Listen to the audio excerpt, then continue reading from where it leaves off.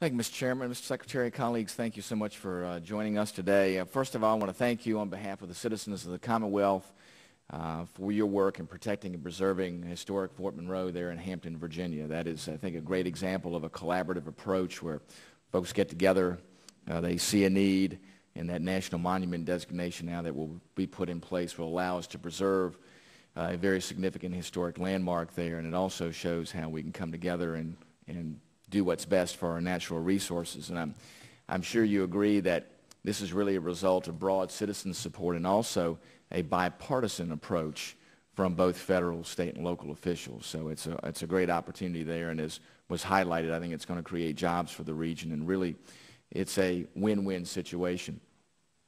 If you look at that as an example, I think it sets the tone for what we can do with offshore gas and oil development. If you look there in Virginia, you see the same situation. You see broad citizen support. You see bipartisan support for development of oil and gas in the offshore region there off of Virginia. We think that's extraordinarily important as we go forward. And it was disappointing when the announcement came out on the 2012-2017 Outer Continental Shelf Oil and Gas Leasing Program that Lease 220 in Virginia was not included as part of that. And as you know, by excluding that, that takes away, I think, an opportunity for us to responsibly develop our fossil fuels offshore there. And we all know that it has a significant economic impact, upwards of $20 billion annually, and creates a number of significant jobs, great infrastructure there in order to be able to support that. And I want to bring to your attention a letter from myself and other colleagues from the Virginia congressional delegation to ask you to reconsider that determination made on Lease 220. And, Mr. Chairman, without objection, I'd like that to be entered in the record. Without objection, it will be part of the record. I want to ask this. As you look across the board with that broad bipartisan support, you look, the governor of Virginia, the Virginia legislature, local officials, state officials have all said, let's go forward with the Lease 220. And we've seen citizens in the area, too. With that widespread support, I'm wondering why the department determined not to go forward with this in the 2012-2017 plan. And I want to get some of your reasons behind that. Also look, too, and some of the other reasons given in the report as to why some of the other areas were opened up, such as in the Pacific. And it talked about the broad support there with local and state governments as a reason that those areas were going to be opened up. And I'm wondering, is the broad support there in Virginia less of a factor in making a determination than broad support elsewhere when these determinations were made? I'd like to get your perspective on that.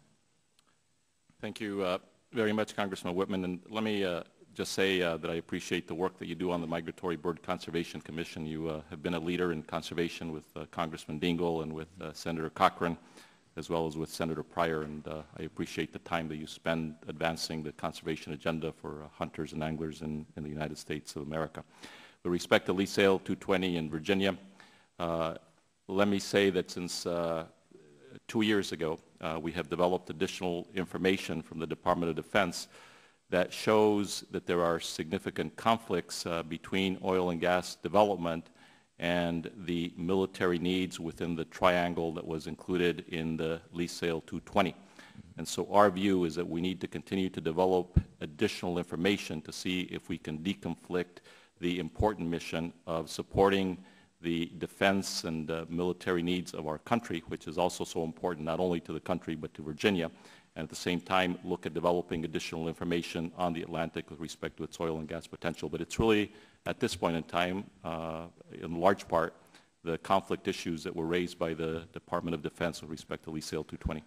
Well, let me ask this then. As the discussion takes place not only about offshore gas and oil development, but also about wind development offshore, the discussions have taken place on both, about potential interference there on both. It seems that there is an accelerated discussion on the wind side, but not the same effort there on the oil and gas development side. I would say that both of them obviously are issues that we need to address with the Navy and other branches, but that they ought to both be pursued at the same time. I think both of the conflicts are very, very similar, and to me, that they ought to be able to be taken up and those issues taken care of in a fairly timely manner.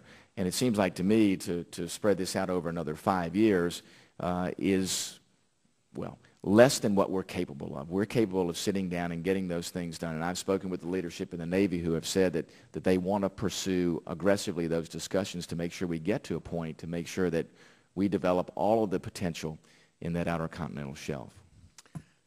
Time of the, real briefly, Mr. Secretary, if you want to respond to that. You know, I don't have a disagreement with respect to making sure that we are being, as Bob Abbey often says, smart from the start, including in the outer continental shelf. And so our work with the Department of Defense and the Navy will give us significant additional information with respect to not only Lease Sale 220, but also the seismic work that we are moving forward with will give us additional information on the Atlantic.